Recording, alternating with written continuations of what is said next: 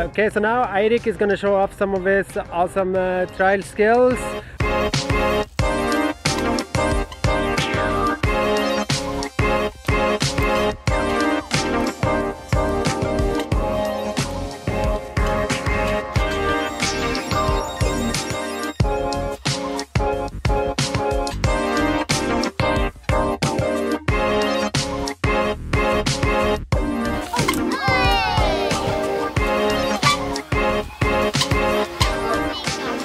Sitter han flinkere og sykler? Ja!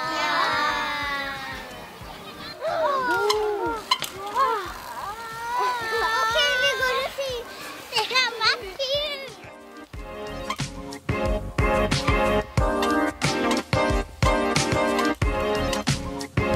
My name is Eirik Ulltang. I'm a professional trials rider, and trials riding is like all about getting up, over and down from different obstacles like concrete pipes, rocks, wooden obstacles, a car, anything, absolutely anything. What's cool about trialing?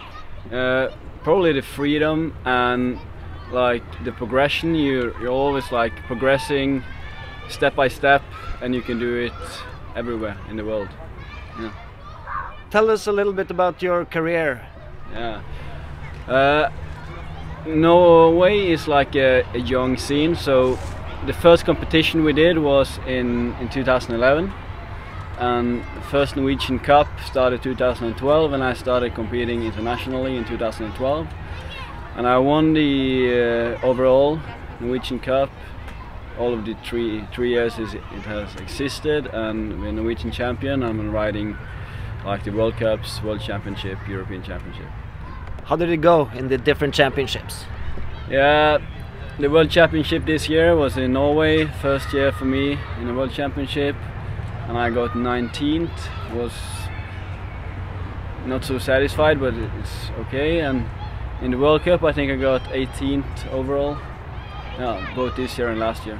Yeah.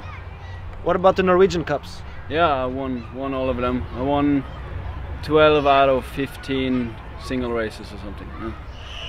Okay, Yeah, he's so the best in Norway by far. pretty cool, pretty It's cool. like I heard about like best of 3, but now it's like best of 15.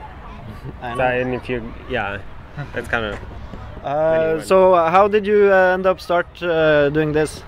And when was it? Yeah, starting trials was like a natural progression. So I just rode my bike and like progressing towards trials riding before I knew it myself. Like I was just trying to jump off or jump on to different edges and obstacles, and suddenly I found out that this is trials and this is what's natural for me, and I just didn't look back.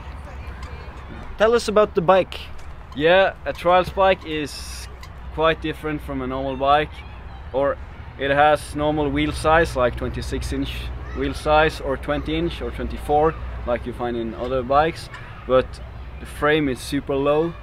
We have no seat, we have super sharp brakes, we have like the drivetrain is like quite special, and yeah, it's like nothing unnecessary parts, it's just the vital stuff. Who's the most famous trial biker in the world?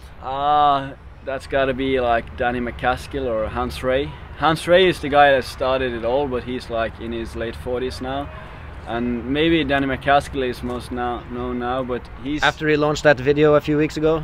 Yeah, or the other videos he's launched, but the problem is that he's not actually into real trials, he's more into like a street style trials riding. Street style trial riding in nature? Yeah, but that was just mountain biking, yeah. Yeah, but his style is not pure trials, it's a mix of BMX and trials and stuff, yeah. So if you do trial in the mountains, it's mountain biking? Yeah, if you do it on a mountain bike, yeah. Okay, cool.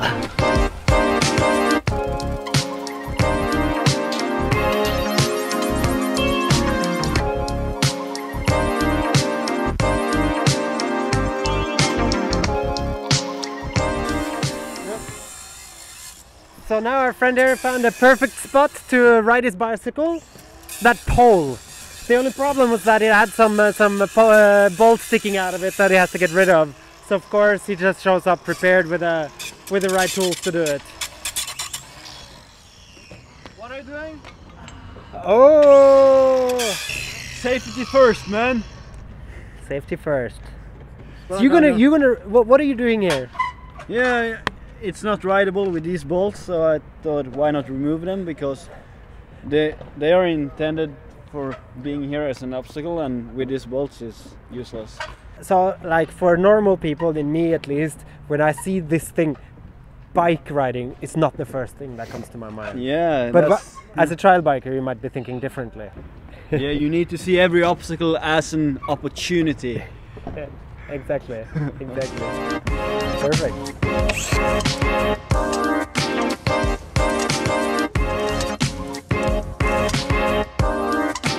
But let's say